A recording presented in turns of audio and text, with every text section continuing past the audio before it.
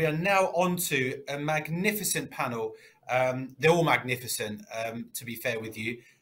So this is on a very, very important topic. Obviously, what we touched about with Jason just now on change management. It was referenced quite a few times earlier on today in a number of panels. I think any technology integration is based on the user adoption. And I think that's, again, reinforced from what Jason said. So I will pass you on to Bryan Kaus, sorry, business improvement and optimization commercial for Phillips 66 to moderate this. Really looking forward to it. And over to you, Bryan.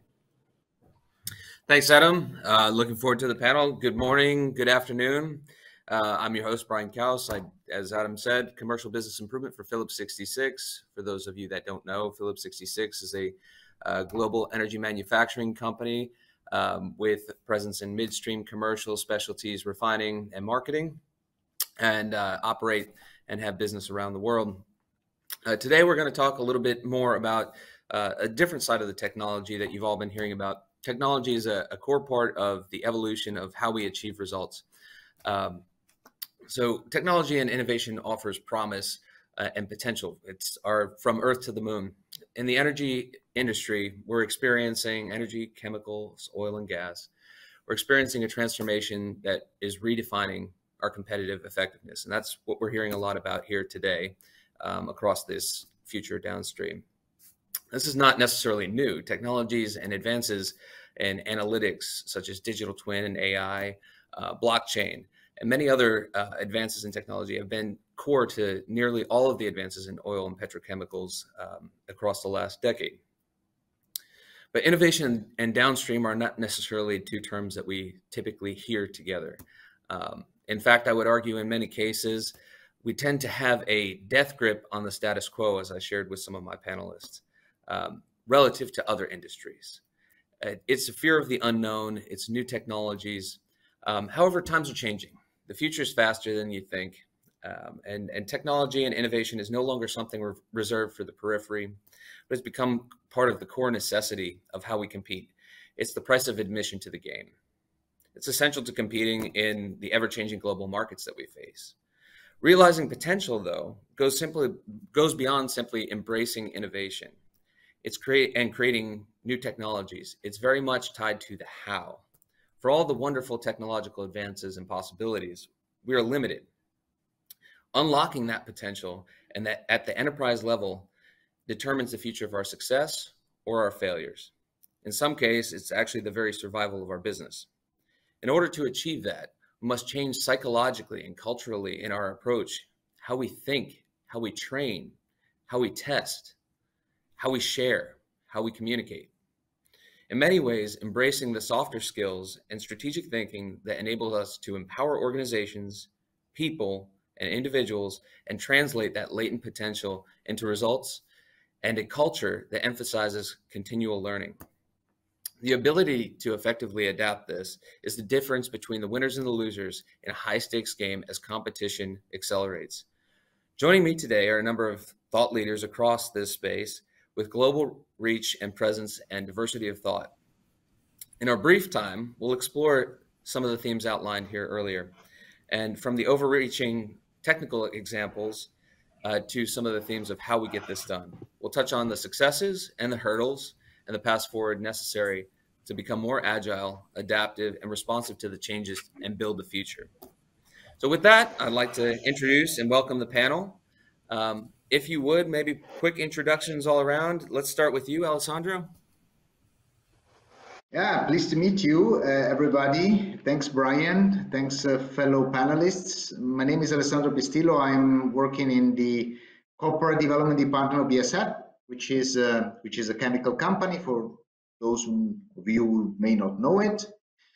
And I'm dealing with digital transformation. I will be very keen on exchanging with you about some of the transformation challenges that we have ahead of us in terms of decarbonization and how digital technology can help in moving to that direction. Happy to be here. Great. Elgin? Good morning, good afternoon, Elgin Suggs. I am the Director of Operations Excellence at McDermott International. I've been with our organization for over 17 years, and most recently, I have been leading digital culture and transformation in our organization as we are embarking upon a digital transformation journey. And it's exciting to be able to talk about culture with my fellow panelists, and I'm looking forward to the conversation. Great. Raahil. Hi, good afternoon, good morning, good evening. Raahil Burhaani, I'm CIO at Essar Oil UK Limited. Been in this role for about 4 years now. I've been working for Essar earlier in their other industries in power and steel and oil and gas. So I've been into most of the time, I've been into energy industries, energy utilities, power and oil and gas, mostly into doing technology implementations, technology strategy roadmaps. That's me, and I'm really looking forward to a very nice conversation. Great. Jason. Hi, everybody. I'm Jason Gislason. I'm the Chief Digital Officer for Chevron Phillips Chemical Company. I've got about 25 years experience in the oil and gas chemicals industry and have, I guess, recently joined CPChem in order to come over and lead their digital transformation. So we've been transforming for about 1.5 years now. I came over from Phillips 66 and led parts of the digital transformation there. So I think change management, I would even extend it into user experience design, but that front end adoption and use with and engagement with your users is absolutely the most critical part of technology adoption.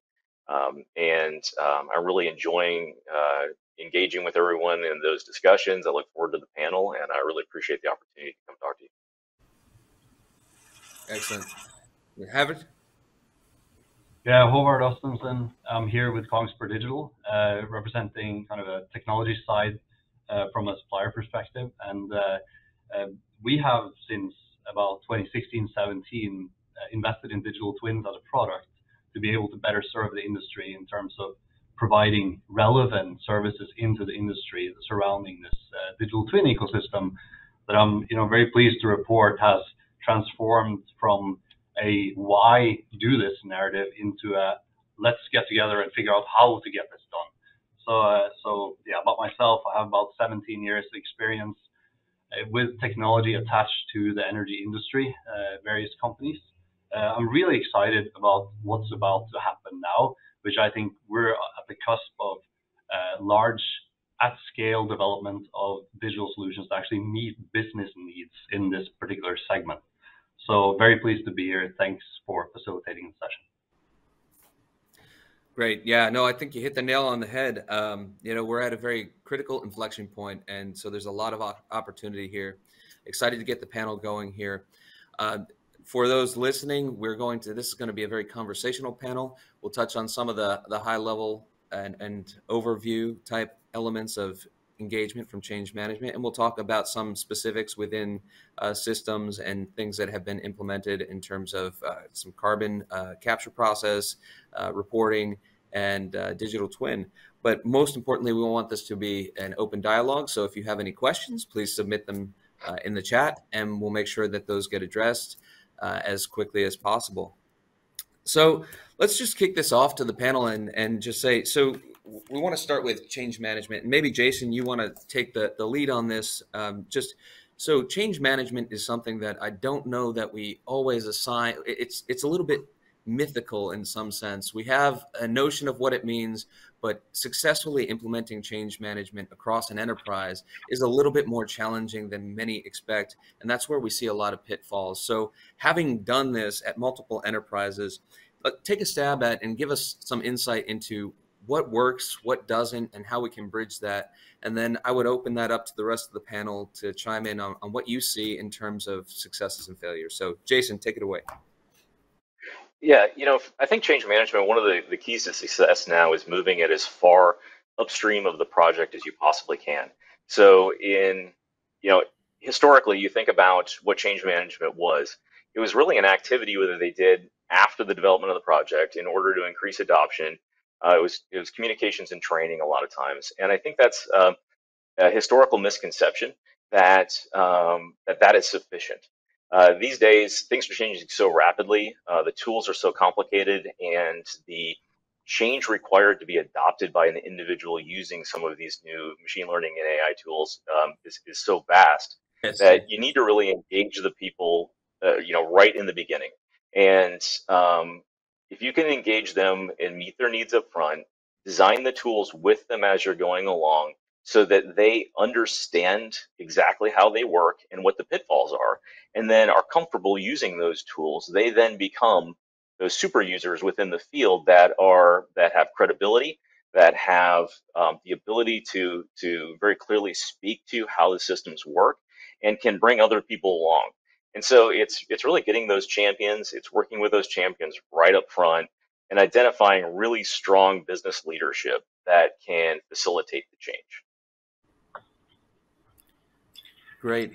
Anybody else want to chime in on that? Yeah, I'll add to that what Jason said. I think that was well said. I'd even like to extend it a bit further than like the initial developments of your business application and say, we really need to start a movement in terms of digital transformation. Define the why. Why is it important to the project? Why is it important to you as the end user? Why is it important to the organization? I think if we can clearly define the why, then our end users can rally around the why and be more open to adopting this change in technology. Great point. Can I add here? Yeah. So I think change management, we talk about as if it is something which is not me and someone else have to be changed. I think that's the bigger myth, actually. I mean, we all have to change as an organization. So I believe when we talk about change management in a project, we always think that the people who are driving the project are trying to change someone else, actually. I think we usually, I try to keep away from that notion, actually. And I try to drive it as a more of a continuous improvement model where we all evolve together, actually. So it's not just the end user community who has to evolve. The people who are working on the project, enabling the project, supporting the project also have to evolve in their methods, in their ways of looking at things. So that's my take on that. Sure, yeah. Alessandro, do you have anything to chime in on that? Yeah, I can only confirm that well, change management at the end of the day is fundamental to be successful in any sort of transformation process, and involving and following this approach of identifying change agents and champions for the initiatives inside the company is fundamental for success and to have an effective rollout and internalization of the initiative in the DNA of the company at the end. So I can only echo what I heard before. I don't know whether this applies also to Haavard experience. Yeah, I mean, sure. So I work in a technology company, and we get really excited about technology. And then if you don't get this right, then you have potentially a great technology out there, but that no one's really using. So there are a few observations that we have across the board, really. And I think number one is just it needs to be elevated strategically. So what that translates to is really both the top-down endorsement, but also kind of the bottom-up championing that was mentioned earlier here. Both have to exist so that you can truly know that you're on this collective journey and that everything is kind of contributing to the same direction and the same narrative that people can identify with. And what we have seen then is that there are big industry narratives like remote operations, like transforming downstream assets into green energy parks, expanding about what it means to be a downstream operator. And then you have the backdrop of net zero, but people from the ground up, they connect with their business performance metrics that they are associated with. So if you're working on a hydrocracker, you're going to look at performance metrics around that unit, right? So it's about connecting it together, but we have seen the necessity of top down and bottom up working together at the same time.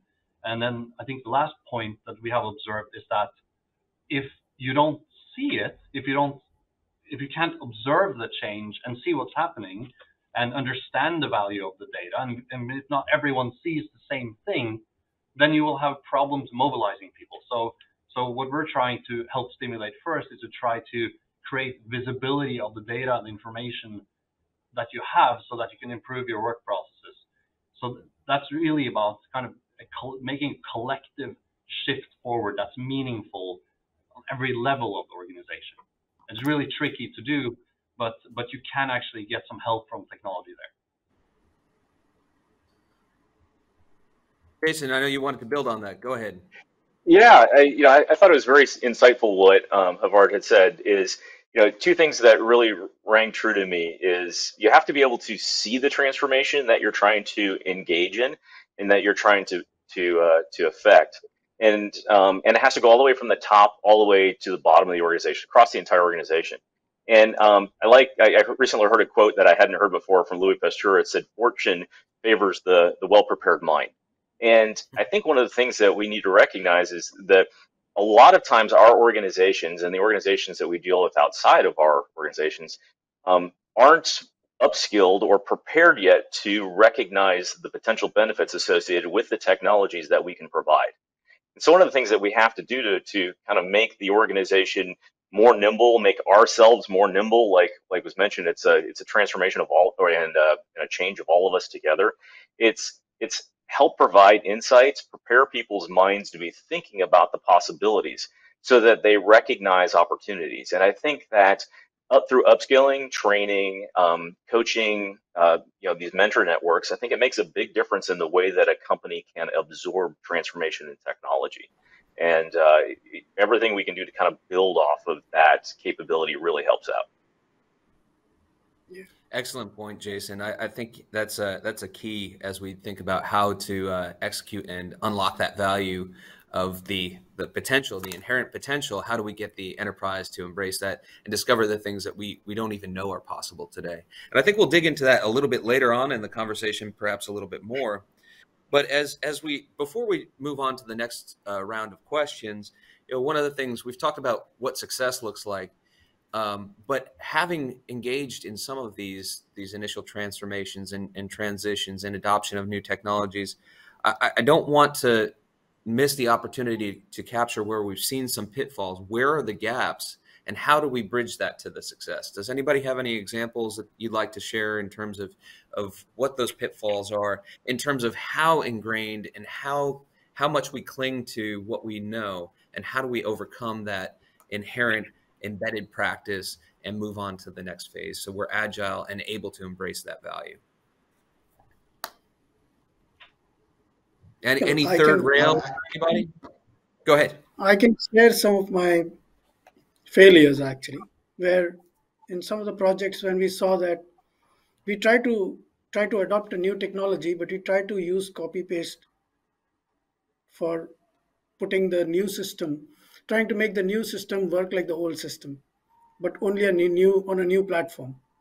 I think that's a big pitfall, actually, I've seen. And despite trying to work with change agents in the organization, the ability of the change agent to see the wider picture is something we need to help them to develop, actually. And that's very difficult work, actually, because we need to train, we need to bring them into conferences, we need to engage them with the outside world.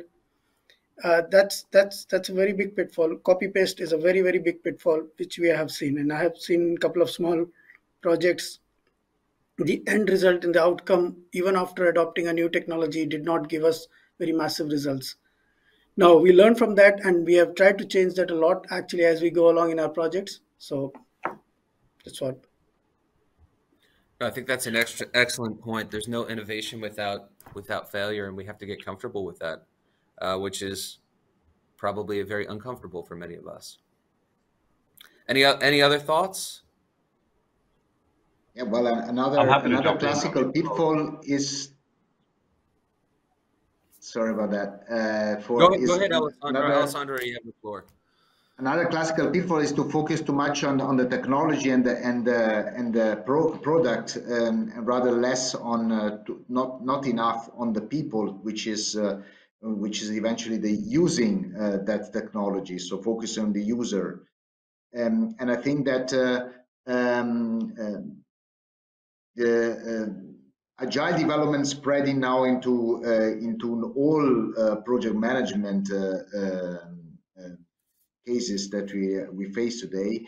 We noticed that an involvement of the user already in a design phase is also helping to avoid this pitfall and have a better rate of success in transformational initiatives. Haavard, did you have something else you wanted to add there? It sounded like you were chiming in before. Sure, yeah, it's a bit of continuation. So once you grab people's attention, right, don't lose it because people have sky-high expectations now, and we're all guilty of this, right? If we are on some type of technology in our private life and it fails, and it fails twice, we never use it again.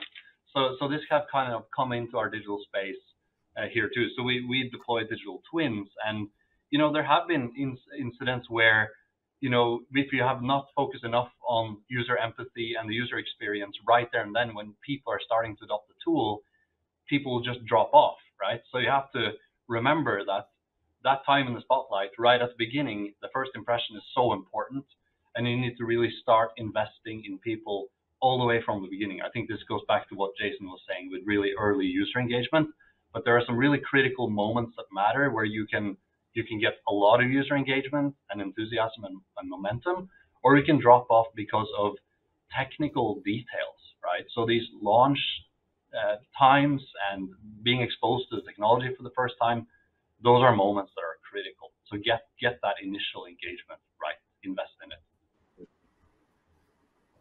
Excellent. I think that's a great point. And so, we've talked about change management and how do we advance those? I think that's a good pivot to the next level questions that we have here. So how do we embrace those workforce digital competencies to create programs that have meaningful impact? And we've touched on that. I think it's about creating that culture of continuous learning, where we have attitudes and behaviors that drive change and allow people to see and capture digital innovation, like I said, beyond what we know now. There are a lot of unknowns, and there's a lot of unknown opportunities that we can identify and unlock and pursue. So with that, I wanted to pivot over. Alessandro, I know that you had some insights that you wanted to talk about in terms of some programs that you've actually pursued, and maybe kind of give us some insight into what that looks like and how you've been successful in implementing that and the impact that it's had within the organization. Thank you, Bryan. Thank you for this opportunity. Actually, I was thinking to reading as the title also of this panel, Digital Sustainability and Culture Management. I was thinking about bringing a case study of an initiative that we have kicked off last year, and a project which was actually living and starting 3 years ago, but it started to got beyond the boundary of our company last year, and is an example of eventually change management. Of course, we were discussing before, but even more an example of another critical aspect of business paradigm today, which is collaboration between different companies and between companies within an industry or even beyond an industry. It's the trigger point of the initiative, and what we are basically talking about is how to find ways to collaborate as an industry and to reduce together the carbon footprint and cope with one of the biggest global challenges ahead of us, which is decarbonization, which is top of mind for any company, especially in an energy intensive industry like the chemical or the petrochemical or the refinery industry is. So thanks for sharing this slide. This is just a couple of slides meant to be an impulse and then perhaps trigger a conversation. The initiative I was mentioning is basically the establishment of an ecosystem which helps to have and supports in a real data-driven net zero transformation any potentially interested companies. So let's try to focus on the problem first. Next slide, please. So that decarbonization is a necessity for everybody. I mean, this is not to be debated. But that decarbonization is it needs to be not just a top-down initiative, but should be actually driven by behavior, right? By cultural behavior and behavior of a consumer. So everybody of us in a supermarket aisle choosing the products which are more environmentally friendly, right? Or even in a B2B context, a procurement person selecting one or the other suppliers, taking also quantitative factors measuring the emission impact of a product into account. So how can we push decarbonization driving behavior? We need quantitative instruments at hand, and the product carbon footprint is a KPI which measure exactly that, measure the impact of a product, any product, on the climate change. So the amount of greenhouse gas emissions which have been associated to the manufacturing and the use even of that particular product. So how can we get to this target state, right? A target state where a procurement person can use product carbon footprint to guide his decision, or anybody of us in a supermarket to decide what to buy and what not to buy. Next slide, please. Then you need to calculate and eventually put a label on a product. So you need to put a product carbon footprint information on a packaging at the end of the day, most likely, or in a QR code that every people can then read on this mobile phone. But how to put such a number? It's just an example, right? A hypothetical toothpaste.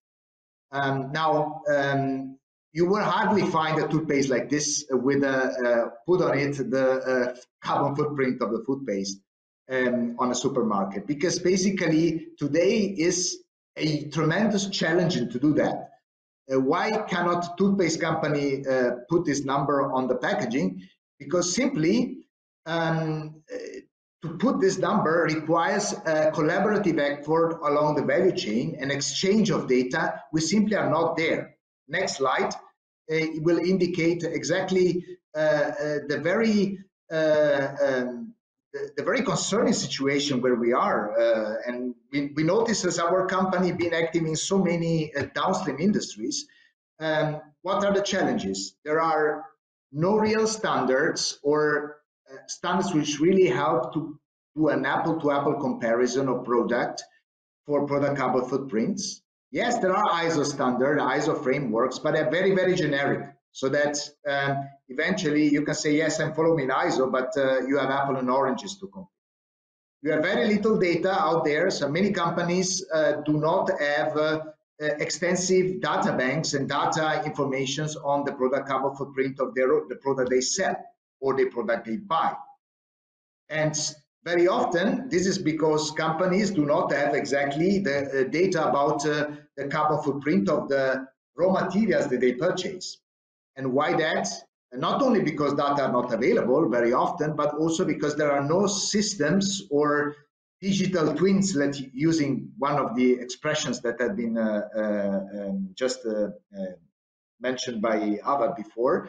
There are no real systems so far to have an efficient transfer of data, of this type of data, across company boundaries. Now, how to address these challenges? next slide, we can give a little bit of glimpse of the initiatives or the approach that we have been following in our company, and we are very happy to share this approach with other industries, like also the refinery industry, because it could be helpful also for other industries in order to improve the situation and get to this target state of everybody of us going to the supermarket and being able to buy sustainable consciousness. So we need standards, as said.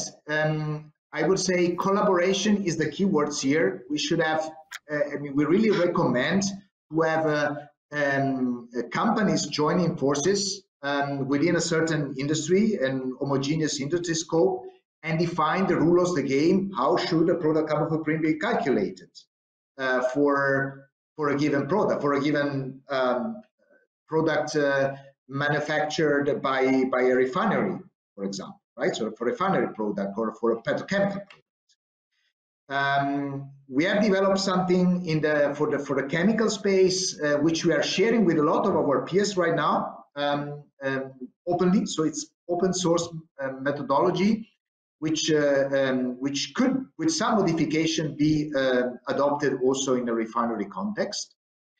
On the data availability topic, so data scarcity, how to improve that? Well, a company needs digital solution, digital tools to perform life cycle assessment analysis in an efficient time and in short time and little investment. This cannot be done with a conventional consulting approach, which has been used in recent years. Because if you have several thousands of products you sell, you cannot afford to have 1,000 of LCA done every month or every year, or every month or even every week, in order to steer your business into a direction which is driving towards decarbonization. So you need digital tools. We have developed a digital solution which is named Scott, and this digital solution is something that we are currently sharing with the market. We are bringing with the market in a way that we have licensed Scott, which has been developed as an internal tool in BASF, capable to calculate 45,000 product carbon footprint for our entire global portfolio in less than 1 hour. And we have licensed this to software companies, which are now capable to bring this solution into any other interested companies in the chemical or the process industry space. But then, and that's what I'm closing the loop on the topic of collaboration. Industry needs to find a way to exchange data in a secure manner. So again, topic digital twin or data exchange platforms. And on this, I really encourage companies to join forces with peers. That's what in the chemical industry we're currently doing in Together for Sustainability. I mean, some oil companies and petchem companies are part of it as well. Basically, it's an organization where multiple chemical companies, 40 global large chemical companies, have joined forces to set standards and set also systems to exchange in a secure way informations like product carbon footprints. But there are many other initiatives launched in other contexts, like in the automotive field.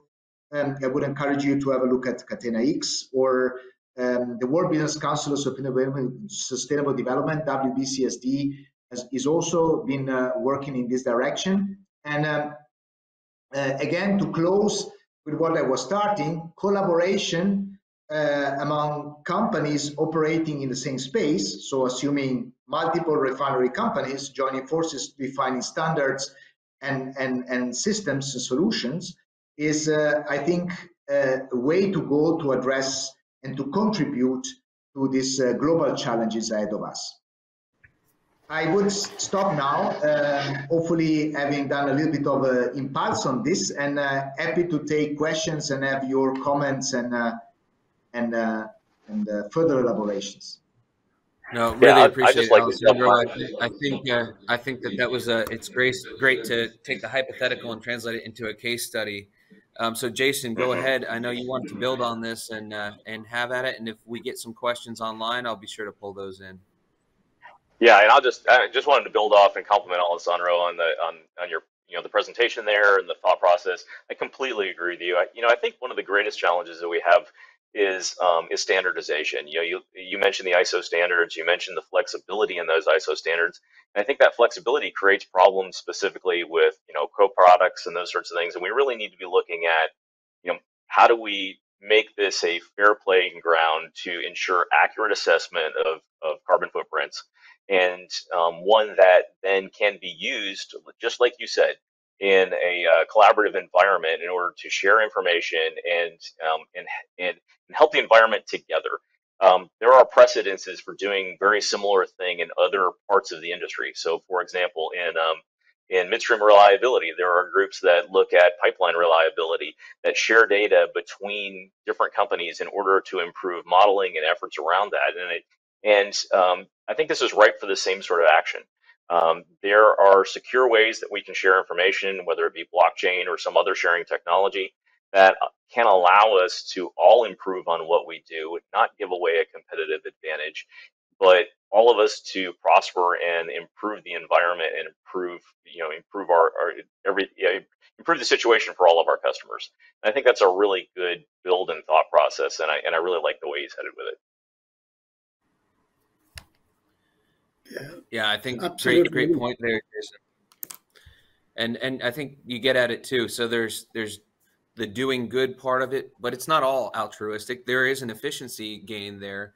And kind of as in my intro remarks, where we talk about this, that's the competitive advantage, where you're not necessarily ceding any specific proprietary information, but being aggressive and capturing that value is basically the difference between survival and extinction.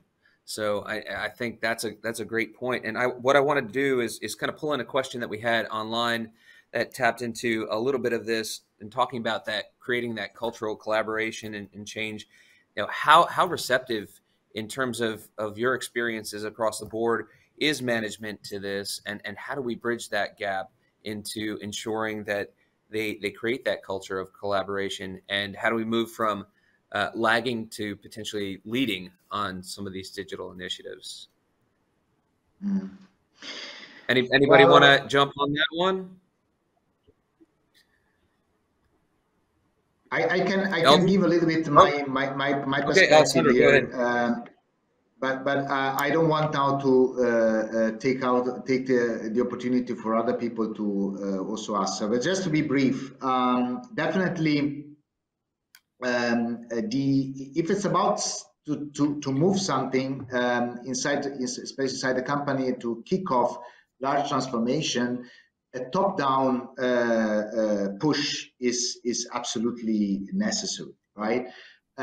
It helped to launch the initiative of developing all what I was mentioning in our case 3 years ago in BASF. So it was an effort which was definitely strongly pushed and sponsored by our chief executive officer. But then in the end, if you want to have to build trust on a solution, on a standard, you cannot stay within the border of the company. You need to start to join forces with others. Otherwise, it will always be perceived as a solution which is just partial, right, linked to one company and not really a trustful solution. So in the end, it's about now there are so many industry association groups which meet very regularly. I mean, leveraging those for such initiatives is, I think, a good solution. And ideally, take it the most global approach as possible, because you don't want to have insular solution, right? We don't want to have a standard which applies only to one single country or perhaps one single region. Let's try to be go very broad when you build this type of a consortia. Definitely, multiple people, not so many to facilitate the process at the very beginning, but try to go global geographically to have a good trust bonus at the beginning. I'm happy to add a little bit to that from a technology company perspective, right? Because I think our industry has been rightfully accused of being monolithic in the past, trying to take market share, etc. But there's been a vast shift that we've been observing over the past few years towards ecosystems. And what we have seen is the necessity to embrace that from a strategic perspective, which I think can translate into, let's say, the operations space as well. You got to be really clear on your own value proposition, confident around it, but then embrace the standards. So one example, and this actually speaks to reliability as well, we joined the OpenAI initiative together with Baker Hughes, C3, Shell, and Microsoft to be able to stimulate interoperable artificial intelligence, right? Exchange of ML models across systems for use cases such as, for example, reliability. That's a new way of thinking. So you got to be clear on your value proposition and where you stand, but also acknowledge that from a strategic perspective, this type of exchange of information, exchange of data, it is just the path forward. So we have to basically stimulate for that to happen in a very easy way. For us, it translates into interoperable solutions, plug and play, that makes it easier to innovate. Yeah, fantastic. Yeah. Raahil? Yeah. So we see a lot of collaboration, both internal and external. Internal, though, we have very, very nice, I would say, programs actually of collaboration. We are actually strengthening those programs with trying to create forums for creating high-performing team behaviors within the organization. So inculcating more team behavior, approaches. But externally, we are doing much more actually, because most of our products do have quite a good standards actually when we sell in the market. The fuels, fortunately, the fuels do have a very, very good laid down standards across EU and UK. I have to speak about UK separately now after Brexit. So we have a lot of collaboration with the industry on quite a few fronts actually. We have Tankage Association. So we have lots of terminal operators, exchanging data and information about sustainability.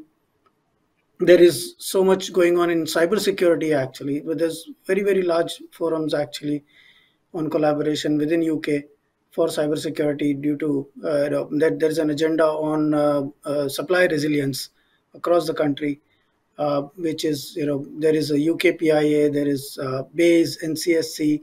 So we have lots of forums actually where we ensure that we also bring in all the OT suppliers there to discuss about how to strengthen the cybersecurity, and we get lots of threat intelligence and other things from GCHQ.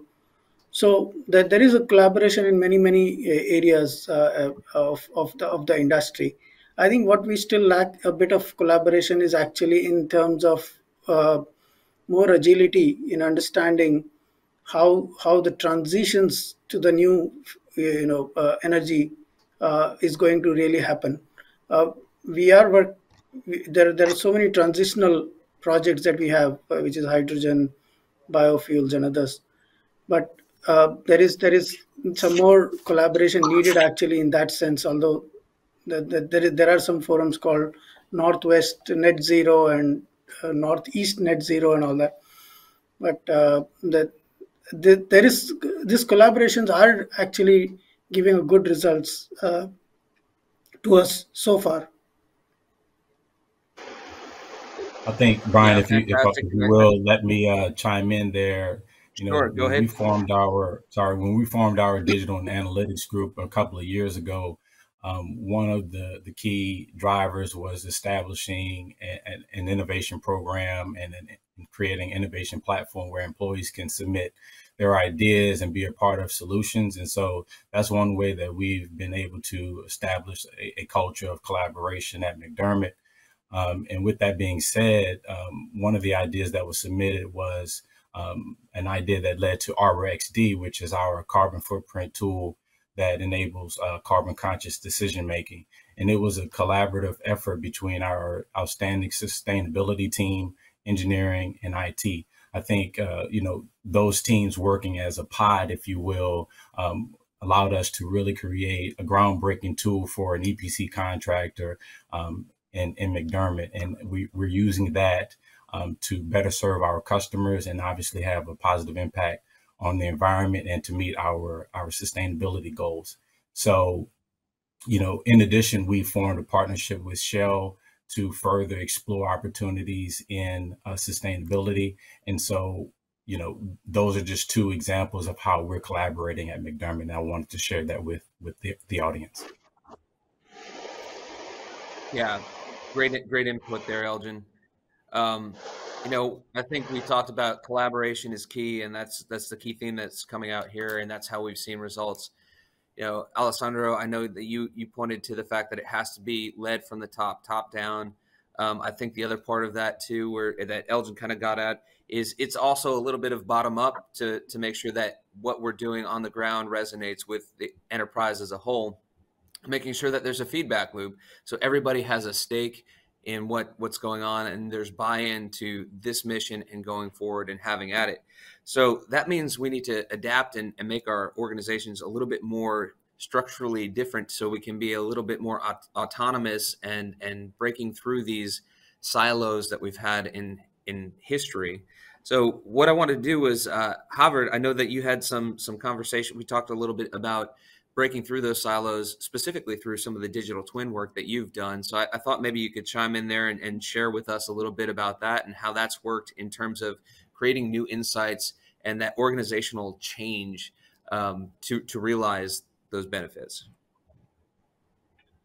Yeah, I'm happy to share on that. So one of the first things we do when we deploy digital twins is to integrate the data foundation from those companies into one unified environment, which we call a digital twin. And we progress to add analytics simulation to it so they can add value to the core business cases that you do identify. But fundamentally, when you're bringing information into one environment, you're starting to build ontologies that people otherwise within their silos would have to build themselves based on need. And this is why you have this proliferation of spreadsheets and custom systems and seemingly random individual initiatives that overlap and with limited governance and oversight, which has put us in the position that we collectively are in today, where we're talking about digitizing to improve these things, right? So when you bring that information together, from maintenance information to production information, data, real-time data trending, and you bring it into one environment, you get a set of opportunities to manage your assets or your portfolio of assets in a more meaningful way. So this hits some of the big narratives that the industry has right now. We talked about net zero and how downstream operators are going about achieving that in a big way is to integrate energy systems, like associate wind or solar or hydrogen for electrification of the assets and creating green energy parks. So by putting the information together, you can create a basis for a new skill set, and that is to manage across and look at the impacts across the value chain, which is really facilitated by this integrated data set. And that requires you to stop operating in the silo and to look up from the silo and ask, okay, if I take this action, what is the impact on the feedstock or the electricity consumption or my downstream customers?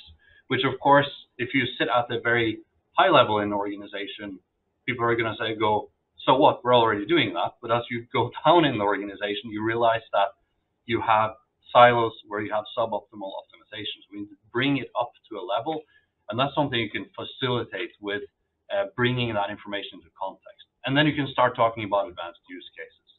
But it really is, the way we see the operation going forward is more as an integrated energy system with multiple stakeholders. So you can start doing that by leveraging digital twin as a tool to drive information into one unified work surface, and then you start addressing the organization as an integrated organization and define the roles that have the metrics that actually allows individuals to succeed in operating that way. Yeah. Great point there. Alessandro, go ahead. I know you wanted to add a little bit of that, and then we'll move on to a little bit more about knowledge sharing. Yeah, absolutely. I mean, it's about, Haavard, you were discussing about breaking data silos. It was exactly, or is still exactly a key challenge for the rollout of the initiative I was talking about before. In order to determine carbon footprint, for example, you need to access already within the borders of one company very, very different data sets, right, related to emissions, related to costing, related to procurement, related to manufacturing and sales information, supply chain. So a lot of data that needs to come together to allow product carbon footprint determination. But then if you think about then going beyond the boundary of the company, then you need to break data silos of every single company and get data together. It's breaking data silos is one aspect, and breaking organizational silos is another one. Just to give you a glimpse, in order to realize this solution for product carbon footprint determination, we need to have task forces encompassing very, very, very different competencies, from accounting to sustainability, of course, like cycle assessments, to technology, so production technology, procurement, and finally also the business people, because product carbon footprint is probably about to become the currency of the future. So having cross-functional teams is fundamental to have such initiatives going. And that probably ties well to the next topic, I assume, right? Yeah, no, I think that's a great segue into the next topic. We're talking about competencies, and I think that gets at how do we leverage some of those competencies and those key experienced people and skill sets that we have across our organizations, and how do we translate that into creating a digital mindset and an ecosystem in which these opportunities can thrive. So how do we leverage that? Is it something where we go across an organization and push wholesale into to try to implement change, or is that something where we try to target, different parts of the organization to maximize that potential? Elgin, I know we talked a little bit about this in terms of adoption, and so I'd like to get your thoughts on that. Yeah, Bryan. So one of the things that we're doing at McDermott is, we've established communities of practice where our SMEs share functional insights with their counterparts and frontline staff across the organization. So, anything from, pipeline design to Subsea XD program, or our Gemini XD program, or even electrical engineering, which is near and dear to me. We share that data, that insight, those best practices with our communities of practice. And so that's one of the ways that we're sharing knowledge and collaborating. In addition, we formed a Teams environment using Microsoft Teams, also social media platforms internally, where employees can share ideas from a click of a button, or using their phone, they can add ideas or ask questions. When we're looking at a global organization like McDermott, where we have offices in Chennai, Gurgaon, Houston, London, we need to be able to collaborate sometimes real time. And what that means is being able to have platforms available so that employees can share ideas and ask questions and get solutions to their problems that they're facing. So, communities of practice, setting up platforms to allow knowledge sharing are key to successful collaboration in organizations. Yeah, I think that's a really great point in terms of trying to get that adoption out there. And I think the reality is, if we take a step back, technology can be scary to an organization for all the opportunity it presents. If we look at the enterprise, is my job going away? Am I going to be able to learn this skill? And I think getting people comfortable with the fact that innovation and digital implementation actually can benefit them is a key part of that. And that's where this knowledge sharing and capturing skills in order to build out that future state becomes really essential. I mean, it's called the adoption matrix, right? Where you're trying to get from people who feel totally disenfranchised or don't feel capable, or don't feel that the organization has the buy-in to it, to creating effectively evangelists who totally believe in that mission, and move into that upper quadrant where you're going to get that result and outcome. And I think that's one of the key things that we can focus on as an organization. That kind of gets into the final point here that we wanted to cover, which is upskilling. And I think that is essential and crucial as we move forward and have conversations about how we execute and unlock that value. It's we've seen a lot of change after post-pandemic with great resignation and a lot of people moving around. Talent is very expensive, so you can hire some new people in. You have experienced people and you have new people, but you also have an existing workforce. So how do you maximize that workforce and provide opportunities such as training to get people on board with that? Any inputs there, Jason? I can. Oh, sorry. Oh, go ahead, Elgin. We'll get to you next. Really quickly,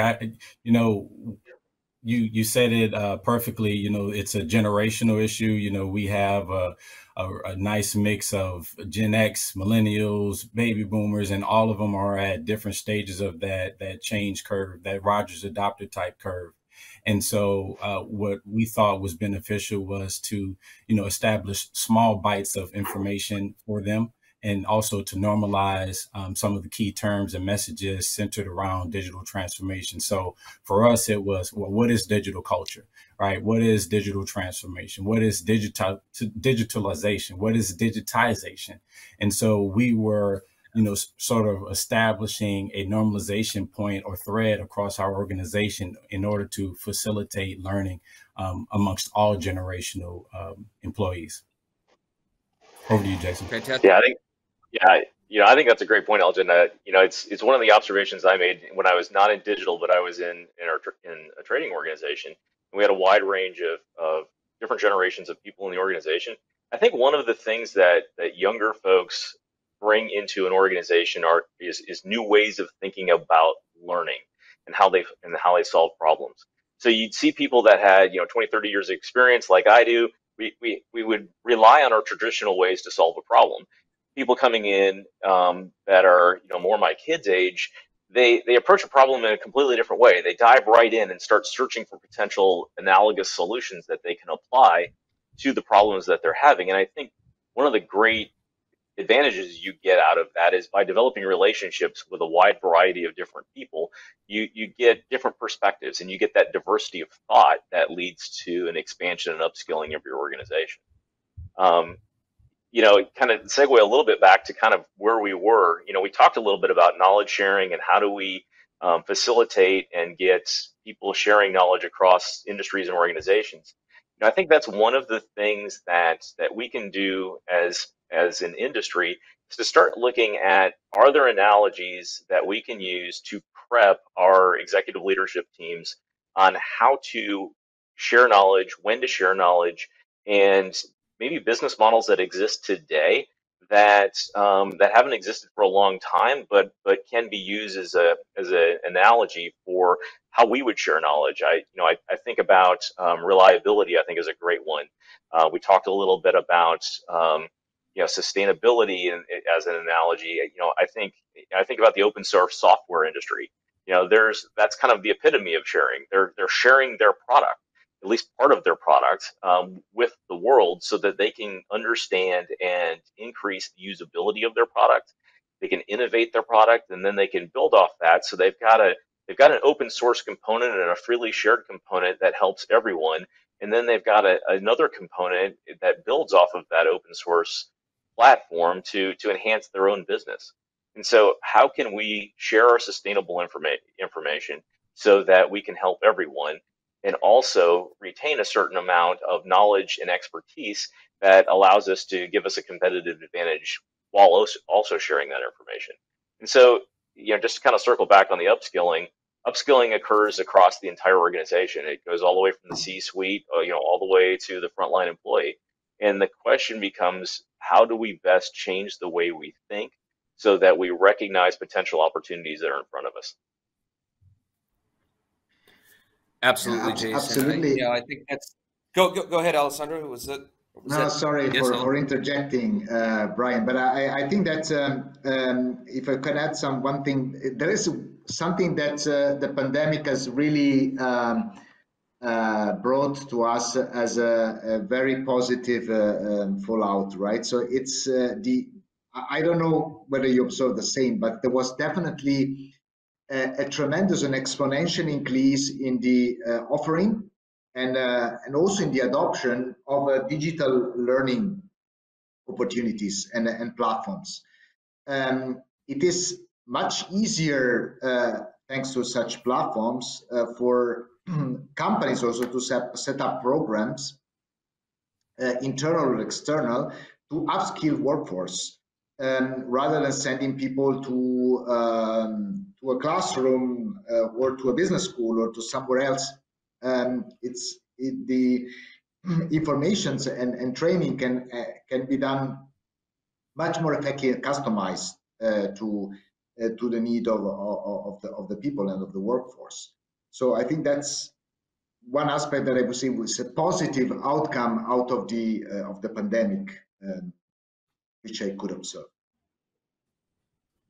Excellent point, Alessandro. I think we're coming pretty close to time. So is there anybody who wants to chime in on this? I saw that we have maybe one or two questions in the box, and if anybody does have any questions, feel free to reach out. Anybody want to continue on the upscale, or I can kind of pull this into the station here?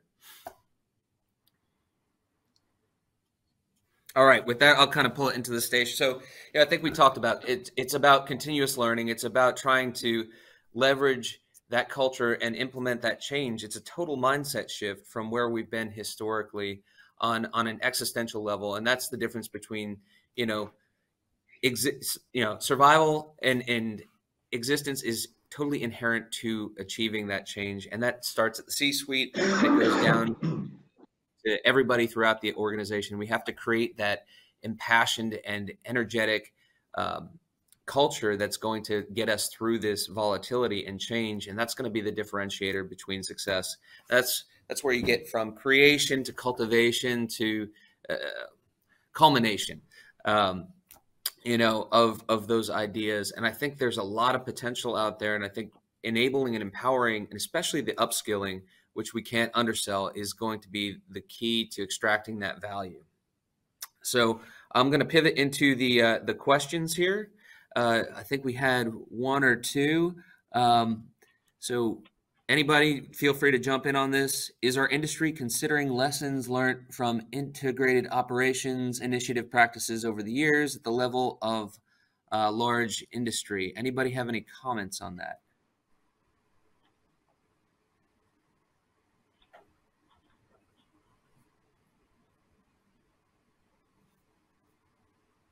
No? I think the question. So I would say, I think the point to that question really is, I think we all need to internalize. We need to look at lessons learned across the industry and beyond, because there are opportunities, kind of what Jason was saying, for us to get this right. We haven't been necessarily at the forefront of digital adoption and innovation. So the good news is, that's a challenge, but the good news is there are a lot of lessons learned that we can leverage as we go forward with implementation of this and as we evolve as an industry. So that's my answer to that. Does anybody have anything that they'd like to add to that question response? Yeah, I'll just add real quick. Sure. I think one of the misconceptions about all of our industries is the level of innovation that occurs. We've been innovating for well over a century. Right. And you think about the innovations that occur within our organization. Yeah, they haven't always been digital. They haven't always been in specific spaces. But there's a long history of innovation. We need to tap that long history of innovation and extend that into new ways of innovating in our organization. And we need to do a better job of explaining to young people that can come work for us that already exists. We need people to understand within our organizations that we are innovators. and we need to build off of that long history and really drive to new changes. Great, Jason.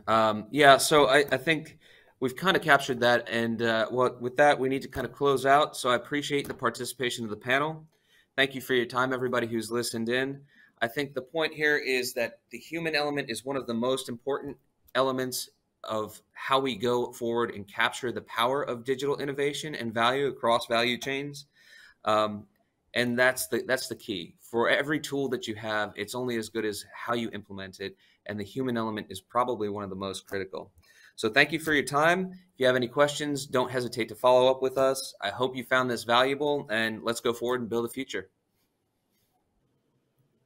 I love that panel. I wish I went on a bit because I wanted to hear a little bit more about, I think, the last couple of questions that were put into the chat box. It was actually quite interesting to sort of have a bit more of an expansion, because on that panel, there were different types of companies. I was very interested to know Elgin's view versus Alessandro's versus Jason's. It was really good to sort of see that. And then you had Haavard, who went in from a technology aspect, which always is exciting, because then you see it from a tech point of view, how you integrate change management as well. So I really liked it. And I liked Raahil's contribution.